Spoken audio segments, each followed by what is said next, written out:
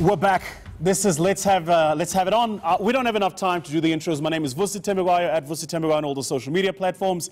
We're having a conversation about how do you drive economic transformation? How do you include small business, which in this country is a pseudonym for black business, in the mainstream economy, which is also a pseudonym for typically white business. I'm joined by CEO of SakeLig, Piet, and before we went off air, we were chatting a bit about the role legislation plays in and policy plays in driving the South Africa we want to see, specifically for the future. So I just want to quickly ask you this question. When you hear the word like transformation, what comes to, what's your idea of transformation? Vusi, I just have to add something to what you said now. Go for it. I'd be hesitant to call small and medium-sized enterprises synonym with black. Really, our organization, we have excess of 12,000 members. They're all small, medium-sized guys. And I think we hope to grow, so I think there's more to be had and expand this.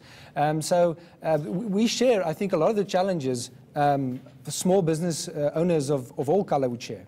Sure. I suppose what I'm saying is, if you were quantitatively to take the number of black people who are in both the formal and informal economy, I mean, with the greatest of respect, I think if I took just the ladies in Joburg alone who stand on the side of the roads and sell tomatoes out of plastic packets, I'd have more people than you have members in your organization. So what I'm saying is, it's not that there are, and by the way, we have them in our fund, we fund them, right? So I'm very clear that there are those people, but I'm saying it wouldn't be hard to make that adjustment. Let's quickly just maybe have this conversation. So what role are you guys hoping to play in actualizing transformation for South Africa? How are you becoming part of becoming a better South Africa that is inclusive of all races?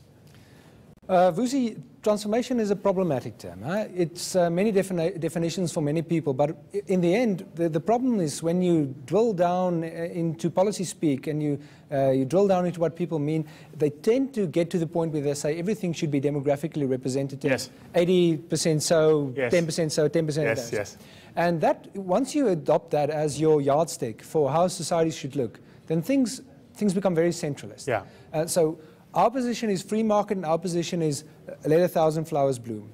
And that's a good position to have if you understand economics well, because you can unlock the social capital and financial capital of, let's say, our members, and it won't be to the detriment of anybody else. And the great thing of today, opposed to 30 years ago, is it would make sense for our members to have economic relationships across racial groups in South Africa. Yeah. So we're very happy about that. Yeah. But we're very hesitant about the artificial way it's currently being done. Strictly a government, bureaucrats don't do this well. Yeah.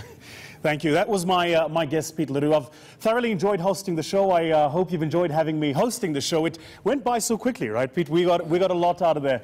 Thank you so much for having joined us. I just want to say very quickly to the viewers at home, to everybody that is a consumer, you have the responsibility to drive transformation. Transformation is not driven by black businesses or large businesses. It's driven by who you buy from, where you consume, who you support, and make sure that you support small businesses. And to every single South African watching this show, regardless of your race, you are either for the transformation project or you're against it. You're either working to build a better South Africa or you're working against it. And working together, I think we go much farther than working against each other. However, we can't work against each other at the same time by keeping our own interests. I hope you've enjoyed having me here. This has been Let's Have It Out. Remember, #LHIO. Cheers.